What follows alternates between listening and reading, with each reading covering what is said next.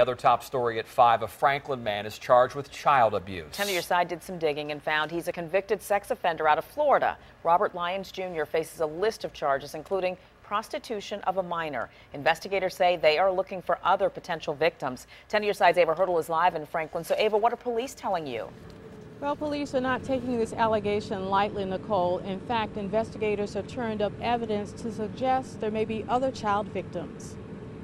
Robert Lyons Jr. was arrested last week, initially based on a tip. On August 20th, our investigators were approached by concerned parents, which initiated an investigation to allegations of inappropriate conduct between an adult and a juvenile. Police then searched the Lyons Den barbershop, the business he owns and works in off South Street.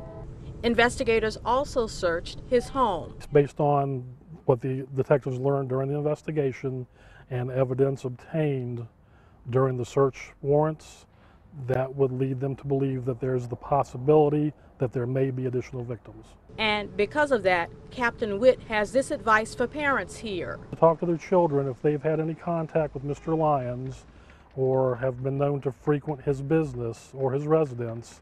Parents need to talk to their children and find out if in fact they have been the victim of inappropriate conduct. He says this allegation is of great concern to police as an investigation continues. And anyone with information about this case is asked to call the crime line number. We're live in Franklin tonight. Ava Hurdle, 10 on your side. As we told you, we found Lyons as a convicted sex offender in Florida. This is his mugshot from Duval County.